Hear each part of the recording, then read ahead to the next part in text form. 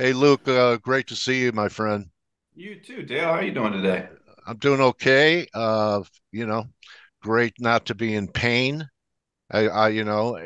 Really, dominates your life if you're like that. You have pain and makes trading look like, you know, who cares? I just want this headache to go away. So, I'm um, happy to hear that. yeah. So here I am. I'm back. You know, it's like trading, right? You have to. Um, Work hard and live through adversity to rise to a new level. That's And right. we learn the most when we make mistakes. If we embrace our failures, right? That's right.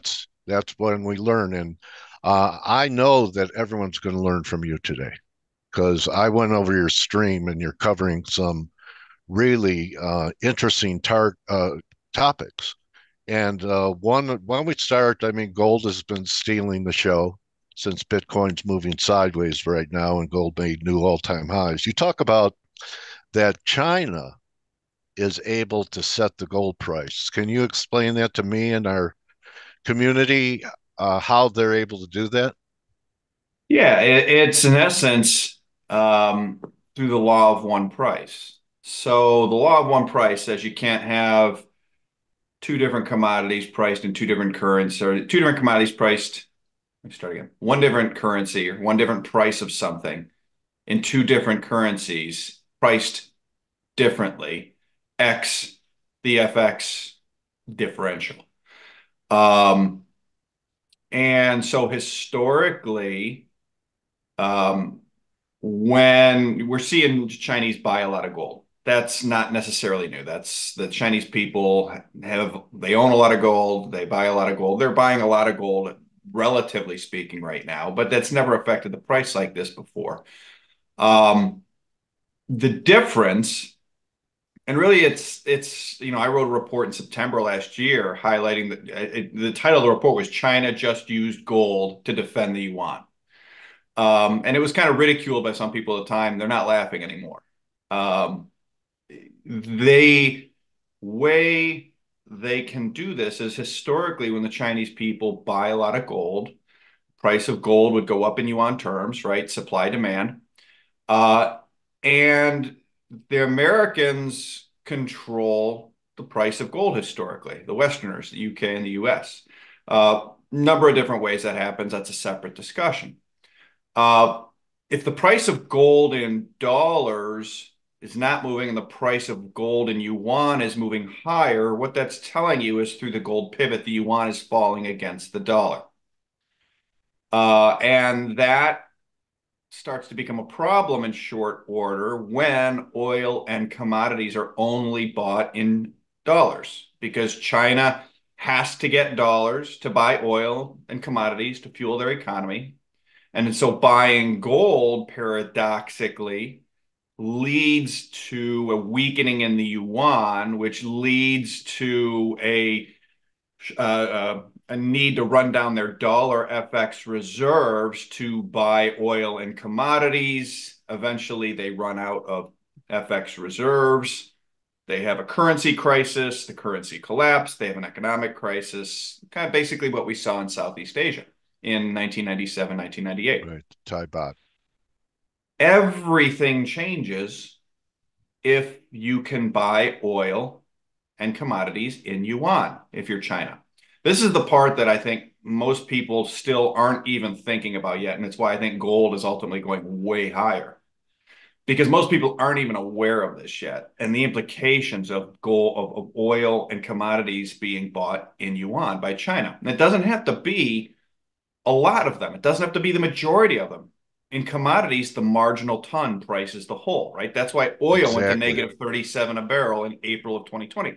It wasn't Right. because all 105 million barrels produced that day uh, Couldn't were find a worth home. negative $37. You had a tiny little part Yeah. that couldn't find a home for storage. And so the entirety went to negative 37 a barrel. Okay, so now that China can buy, the marginal ton of oil and commodities around the world is undoubtedly priced in yuan. In fact, the head of JP Morgan's trading desk was quoted in the Wall Street Journal in December saying it was around 20% of the world's barrels last year were done in yuan.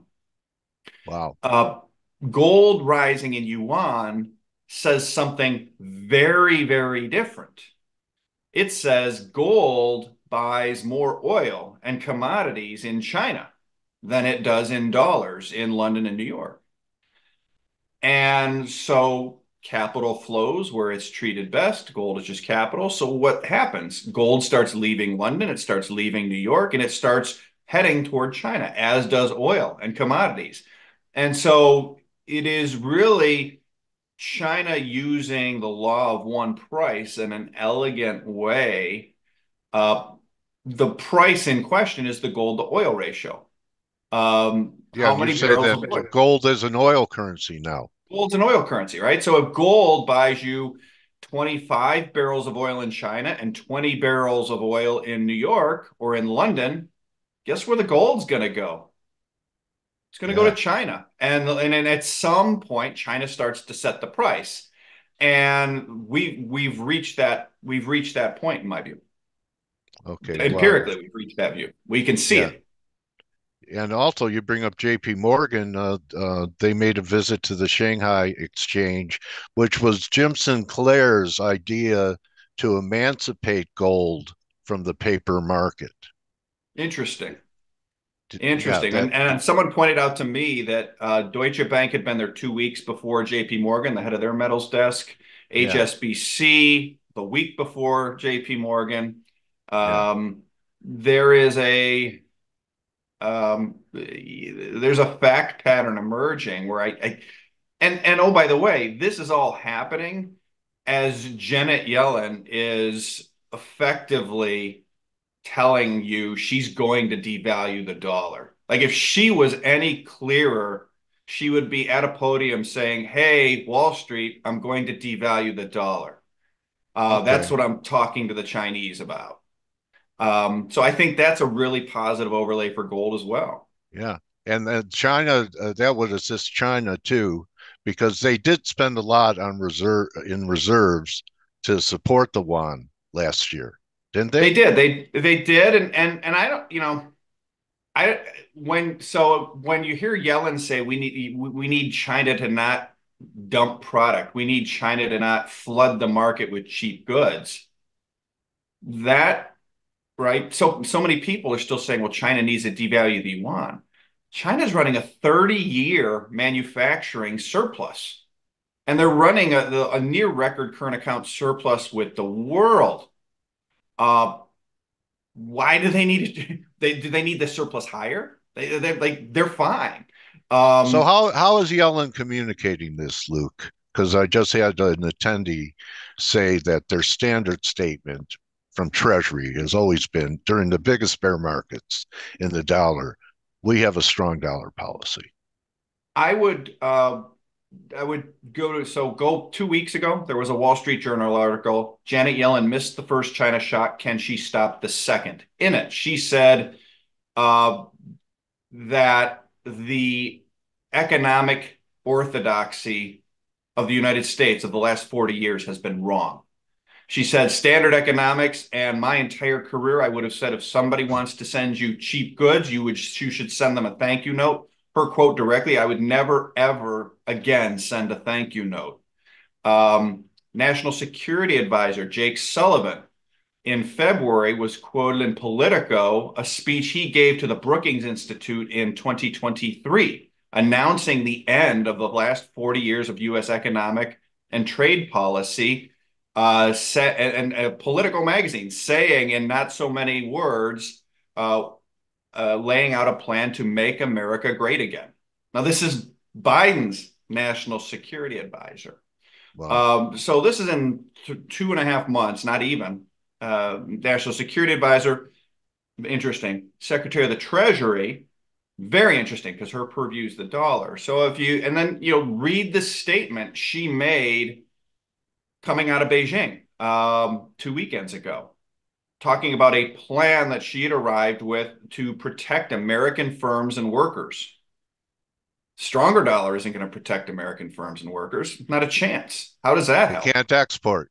Exactly. Do So, you think that G's visit to San Francisco a few months ago was about this as yes. well, and it didn't really work out? The dollar just, kept grinding higher, so it took another trip for her to reassure the It's a Chinese. complicated, yeah, it's complicated. I think the San Francisco meeting was to lay out the bones of a San Francisco Accord. And we wrote that for our clients at the time. Basically, a new currency deal to weaken the dollar against the yuan specifically. Uh, Mechanically, there are a number of things. All else equal, in a vacuum, the dollar should go to infinity based on the debt Okay. outstanding, the euro dollar market, which is basically unreserved and all dollar debt. Yeah, left to its own devices, the dollar basically goes to infinity, and the Dow and the S&P and the Treasury market go to zero. Yeah. Like that is with given the debt levels where we're at. People will just sell stocks, bonds, everything to cover their dollar short as the dollar goes higher. And we started to get into that in the third quarter of last year. We might be right on the verge of that effect happening now. That's a So for threat from yet, Japan, isn't it? For all the treasuries they sit on, yeah, oh, that yeah, yeah, to support the yen.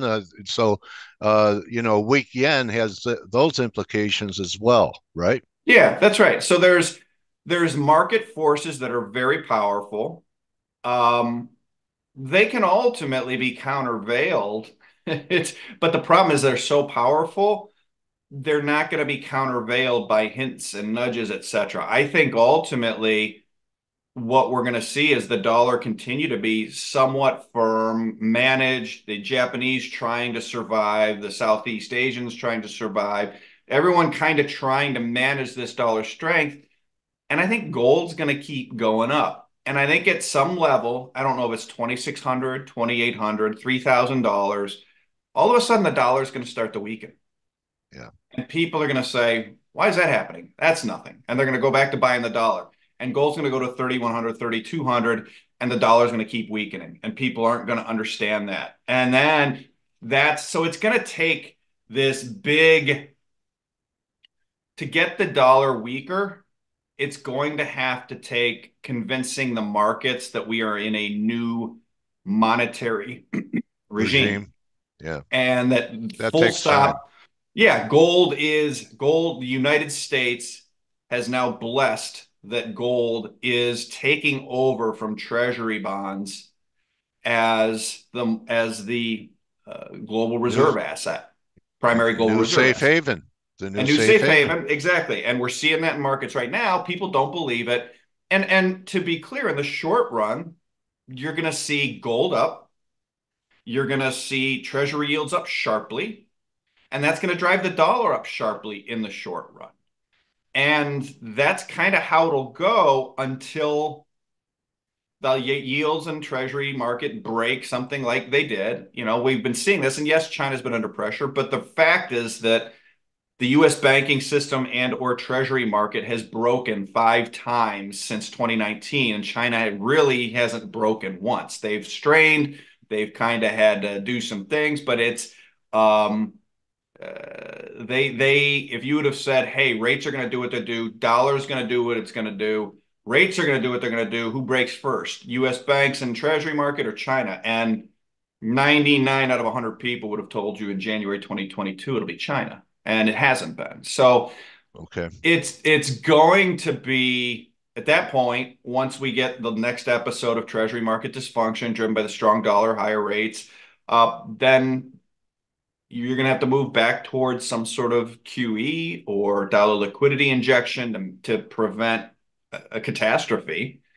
And that's going to happen with CPI at 4, and the dollar's going to weaken. And then we might have to go through that iteration again, maybe another couple times. But at some point in that iteration, in that process of the shift to gold as primary reserve asset being blessed by the US, which I think is what's happening, um, people are going to get the message, which is, oh my gosh, they want a lower dollar. They're going to manage the treasury market. There is no higher for longer. The only thing that's higher for longer is inflation. Okay. Uh, And they're not going to raise rates into that. And I can't own the dollar. How can I own the dollar in that? And the answer is you can't. But until we hit that point, I think we're going to kind of be in this regime we're in.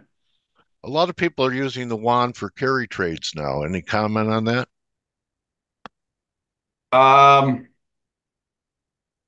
it's a bad idea, I think. Do you? I Okay. do. I think the yuan's going to rise against the dollar. Okay. But I think I think the pivot's going to be through gold.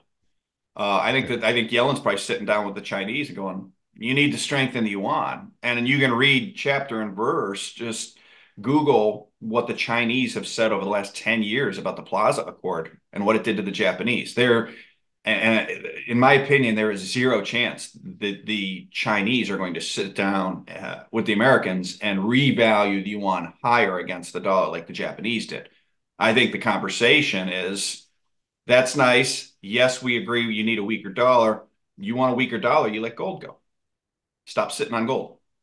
Okay. Interesting. So you bring up rates, and this was the big rally that we had last October. I guess, it's a weekly chart, so it Yeah, doesn't and look that was that Yellen, bad. by the way, right? That was where Yeah. Yellen, right? The very bottom of that chart was They Yellen changed the surprising everybody. packages. Yeah. Exactly. They moved to the front end. Exactly. Yeah.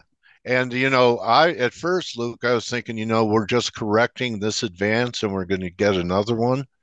But hearing you talk, I would more look for maybe we're going to challenge highs and yields Oh, I again think we here. will. I think we So, will. And because absolutely. there are a lot of people trying to buy bonds looking for this right now.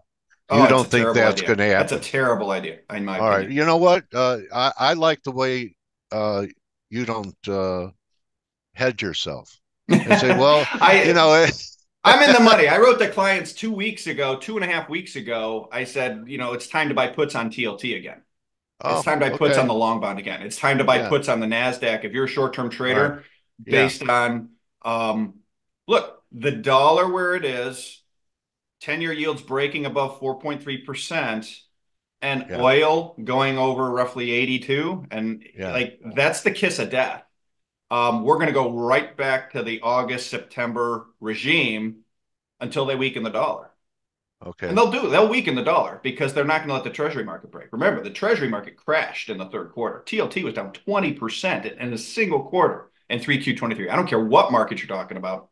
20% in a quarter is a crash. The treasury It market, is. like the most important market in the Yeah. world, that's what's going to Yeah. happen again. Like, and that is, I mean, look at the move index. Have you seen the move index in the last No, 3 days?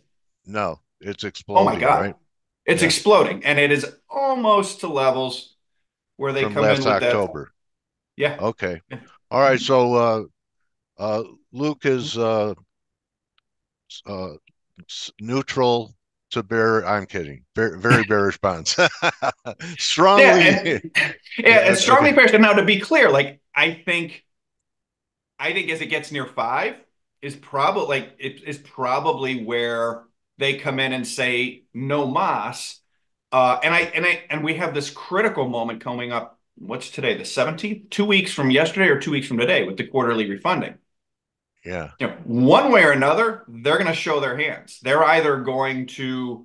Um, they're either going to continue to extend the long end, sort of do nothing, right? So if they like the thing that nobody's talking about with this 10-year sell-off, with this long bond Uh-huh. sell-off, is we're barely issuing any long bonds as a share.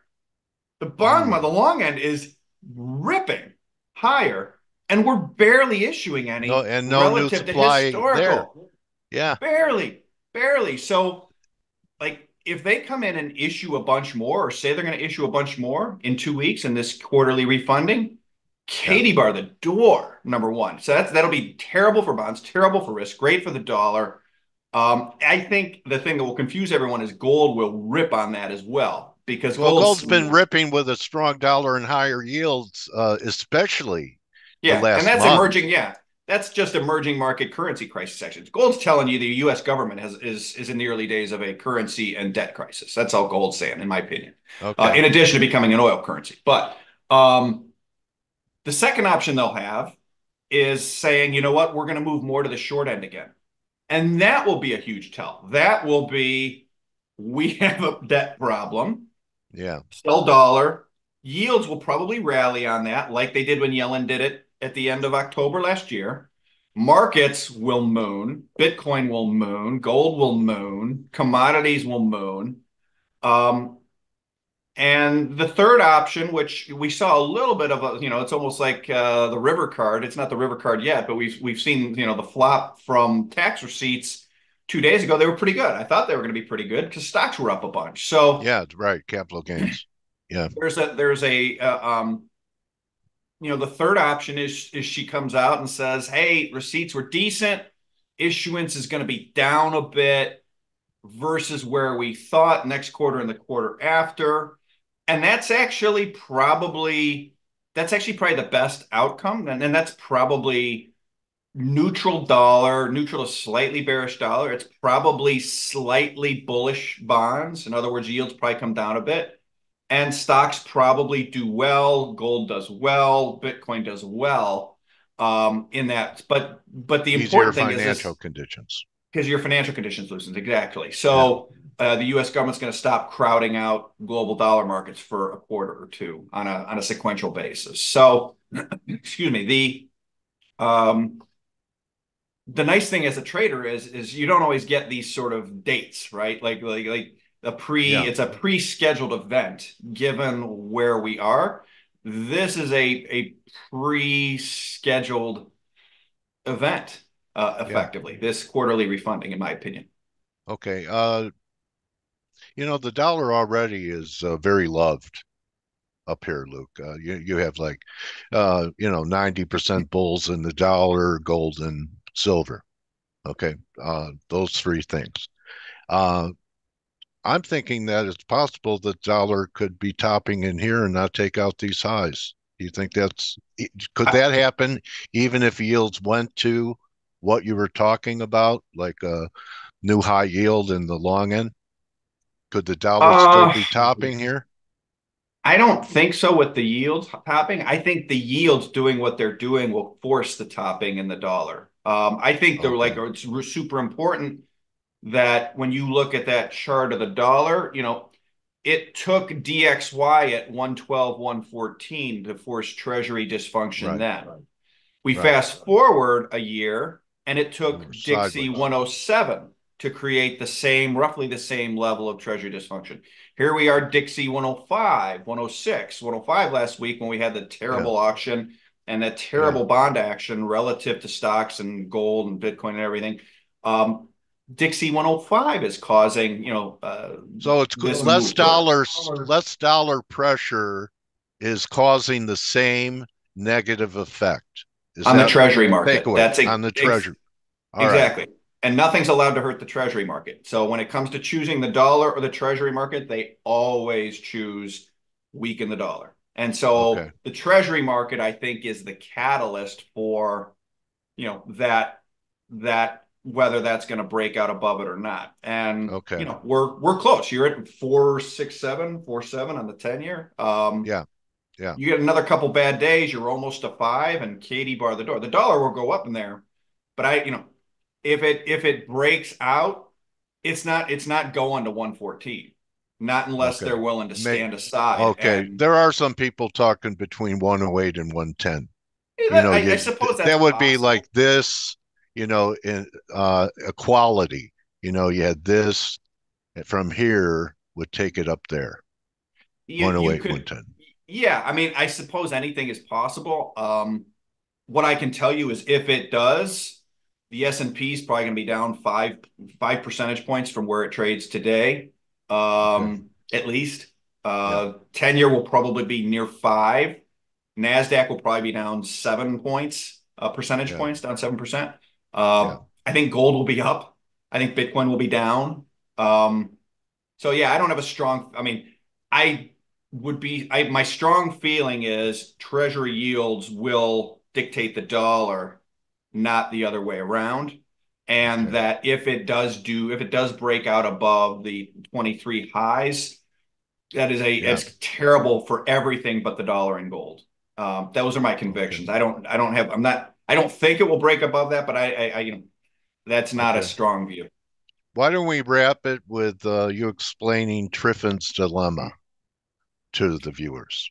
Triffin's dilemma was something laid out by economist Robert Triffin. I want to say it was in the 60s, but the gist of it is that if you use your national debt, your national sovereign debt as the settlement asset, your currency as settlement asset, initially you get an economic boom, but ultimately uh, your debt hits levels that call into question your solvency as a nation, and trade and the monetary system begin to break down. And that's where we are. Absolutely, where you can see everybody's questioning our debt. We can see in the markets that what we were just talking about Right. with dollar rates, move index, treasury dysfunction, all of that is a symptom that the United States debt level has reached a point we cannot afford it without negative real rates. And if you're a creditor of the US, you have to be an idiot to hold debt who's who's yielding below inflation. That's how you go broke as a nation. That's your reserves are bleeding out, especially when oil's doing what it's doing, right? If you're an Yeah. oil importing creditor of the U.S., your treasury bonds are falling against inflation, and they're really falling against oil. And so you've got to switch to something else. And I think that's partly what's driving gold is just this secular monster bid for gold that has been from central banks for 10 years. It's really turbocharged in the last two. But Triffin's dilemma, We're we're living it. living what Triffin laid out would eventually happen. Reagan proved Yeah. deficits don't matter except in the long term. Well, like Reagan was president 40 years ago. It's here. Yeah. Long term is 40 years. Here we are. Luke, oh, really great conversation. I mean, especially timely with what's happening and the juncture we're at in the market. You and I have been talking for years, Luke. I always learn from you, and I really want to thank you for sharing your hard work for free when you come to face to edify our community. And you should at least sign up for Luke's, free and check out what he does from the forest to the trees. And go to FFTT-LLC.com and you could follow Luke on X at his name, at Luke Gromen. And if you're not following Luke, you're missing a watchman in probably the most historic time in financial history of our country. So stay informed and let Luke show you the forest from the trees. Thank you, Luke. Thank you for having me, Dale. I always enjoyed talking with you, and Yeah, I always learn a lot as well. So I yeah, appreciate it. great conversation with my buddy Luke Gromen. Check him out, everyone. He's part of my intelligence gathering. So, very important what he brings up here. We're talking about, you know, like the first thing you have to learn to do in trading is how do you survive? Well, in this era that we're in, living through Triffin's dilemma, you also have to plan and prepare. And that's what Luke does for his people. So thank you, Luke. Great Thank talking you to for you, having me on, buddy. Dale. All Likewise. right. Have a great rest of your Uh, week, bud. all right. My friend Luke Gromen, everyone. And you could catch the team in 15 minutes on the morning edge. Um, hope that you enjoyed Luke and that you got some decent ideas from us today. Good hunting. And most of all, don't just count your pips, count your blessings. Adios, my trading warrior brothers and sisters. You're welcome, Laura, Ingmar. Luke is great, isn't he? All right. I'll see you guys tomorrow. Adios. Hey traders, this is Blake Morrow with Forex Analytix. Thanks for stopping by our YouTube channel. Don't forget to like these videos, share them, and subscribe to our channel so you don't miss any of the content that we provide here for free. Thanks for stopping by. I'll see you in the next video.